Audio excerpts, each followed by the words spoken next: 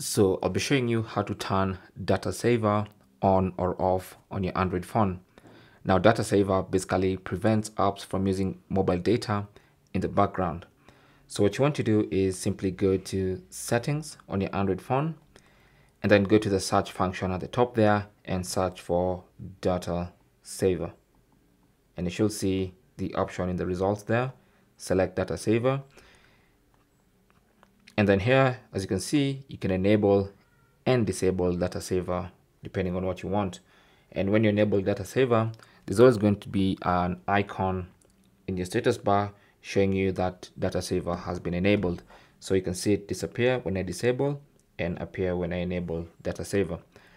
Now you can always give exceptions to specific apps that you want accessing apps in the background, even though you have data saver enabled. So once you enable, you can come here to unrestricted data and then give some apps like, for instance, WhatsApp, or maybe even better, the Gmail app.